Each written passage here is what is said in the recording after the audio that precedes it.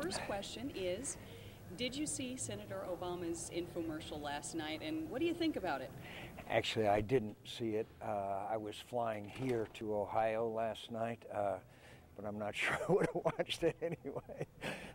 I think that it's a product of a broken promise. He signed a piece of paper when he was a long shot candidate saying that he would take public financing if I did. He looked into the camera twice and said he would sit down and negotiate with me before he made a decision. He obviously didn't mean it. He didn't tell the American people the truth. Now there's hundreds of millions of dollars in donations that are unrecorded and undocumented, and it's very bad for America. One thing that's bad for America right now is the high unemployment rate. Here in Northwest Ohio and Southeast Michigan, we have a higher rate than the rest of the country. We just learned in Toledo we're going to lose another 800 Jeep jobs. What can you do as president to reverse this trend? Well, one, keep people in their homes, give them a new mortgage that's affordable. I know one of the problems in Toledo, of course, has been, and all over Ohio, frankly, and Dayton and Cleveland, everywhere has been the foreclosures. So we need to keep people in their homes. The second is clean coal technology is obviously very important.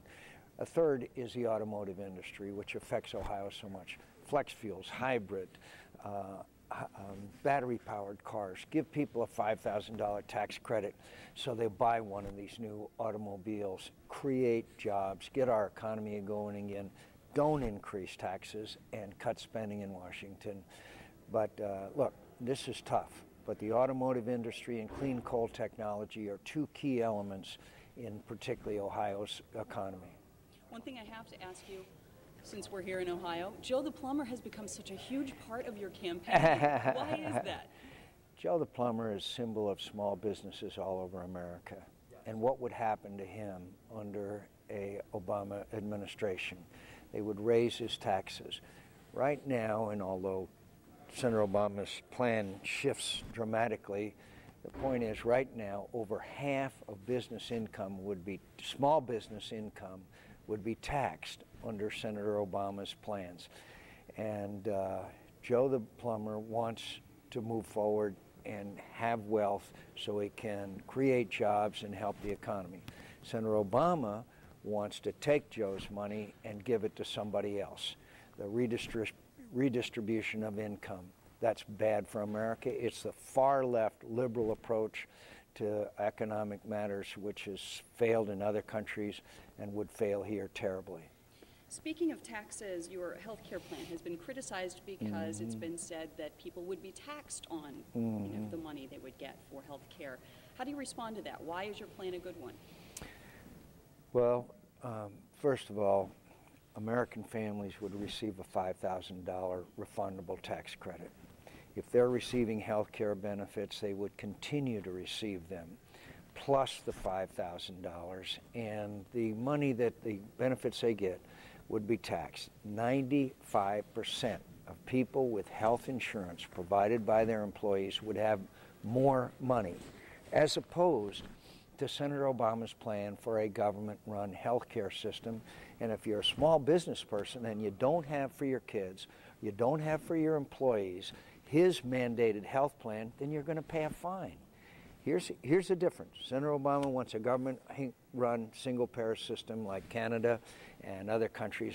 I want American families to have the money to go out and choose their health insurance. That's what that's all about, and it's obviously been very badly demagogued. To the financial crisis, it's obviously a huge thing in the election right now. Yeah. Do you believe anyone should be prosecuted for getting us into this mess? There should be. Well, everybody in this country has the presumption of innocence until proven guilty, but there should be thorough, in-depth investigations. And if someone is liable for this mess criminally, they should be prosecuted. But let me tell you who else is liable.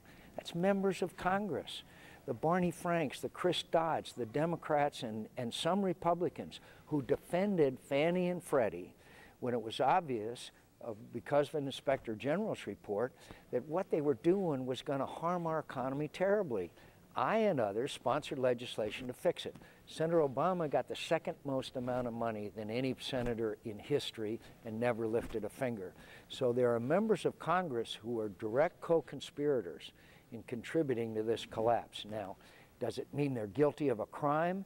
Not necessarily, but it does mean that they were taking the money and they were being influenced by Fannie and Freddie, and they helped cause this crisis that we're in. You have a long family history of military service and service to country. Obviously, that's influenced where you are today, politics and running for president. What else has led you to where you are?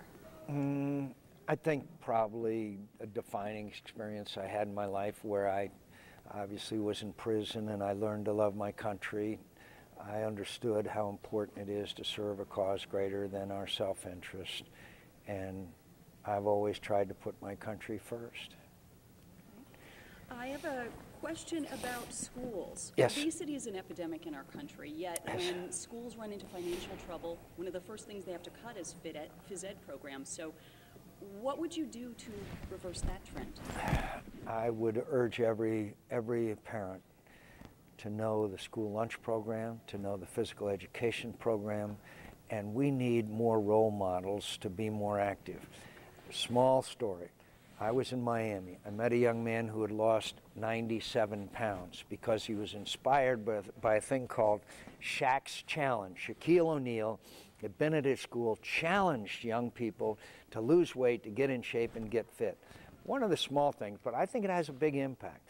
Get every athlete that's admired, every Ohio State football player, every Cleveland Cavaliers player, get LeBron James out and say, get in shape, get fit, be like me. I think it does have an effect because that's who these young people respect and admire. Female athletes, great athletes, as well as male. Senator McCain, they tell me our time is up. Thank you so much. Thanks for having me on. Appreciate it. Thank you.